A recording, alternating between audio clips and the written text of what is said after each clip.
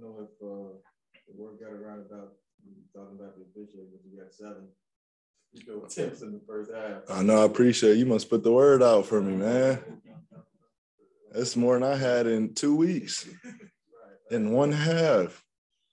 I appreciate. Were you thinking that during, or were you? I was like, this is more free throws than I had all week at 7. So, I mean, just still trying to be aggressive, man. Don't let it, fluster me or shake me.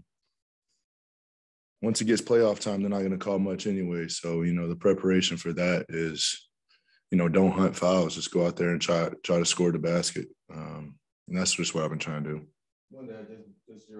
What's sticking with you the most about the win tonight? What things or points that you like, that was good for us, or that was better or improved for us? I mean, that's a really good team over there. And, we play really well. I mean, we get up for those types of games. I think they're top 4, top 5 seed in the East. Last time we played them, they were the 1 seed. So, we enjoy that matchup. Obviously underman with Jay and Chris out.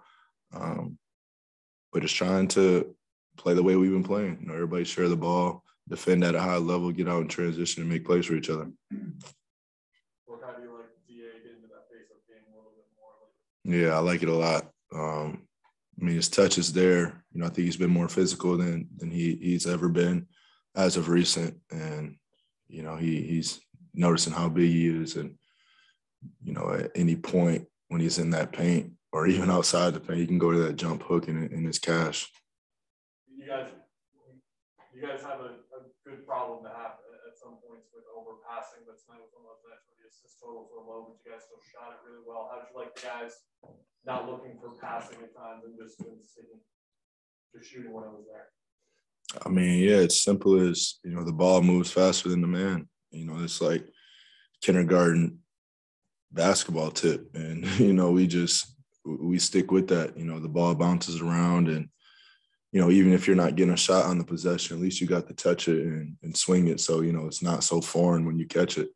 So just finding that rhythm, everybody involved, and just equal opportunity offense. Coach was saying how he's learning just different ways to coach you because it's been like the roster changed so much when he got there. Mm-hmm. Changed again.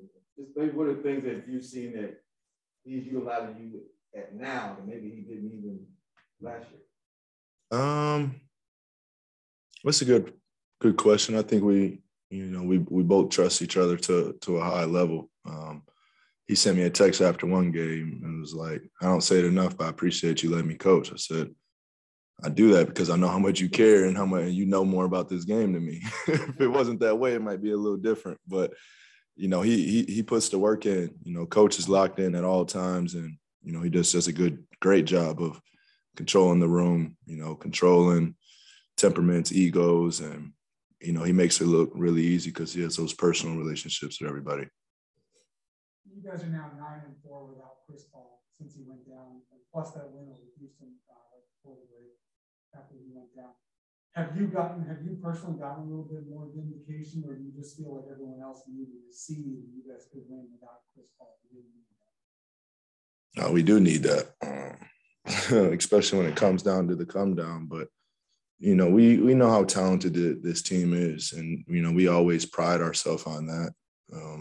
And I always say nobody can replace what Chris does out there, and we know how much we're going to need him when it comes into this playoff run. But, in the meantime, we're just out there trying to hold it down. I mean, campaign stepping up big, not only scoring the ball, but making sure everybody's involved and everybody's just attacking, at all angles. So that's how it has to be. That's what I'm encouraging, when everybody gets the ball. I told Landry multiple times today, I don't want to see another pass out of you. I just want you to shoot the ball. And, we have guys that are understanding that, there's going to be spots for you to score at all times, especially with the attention me and Chris will have on us.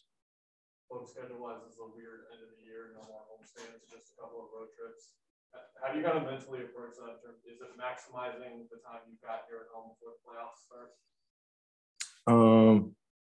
We just have to take what the schedule gives us and, rock out. I know, we see that 60 number close. So that's definitely a motivation for us. 3 games away from that, and just locking up the #1 seed. We know how important home court advantage is. And, even when it comes all the way down to, the finals, having home court advantage. So, we just want to keep getting better, man. It's almost that time of the year, and, we're ramping up for it. Are you guys worth 62? Is that the franchise record? Now I am. Appreciate that, Kevin. Thanks, Appreciate y'all.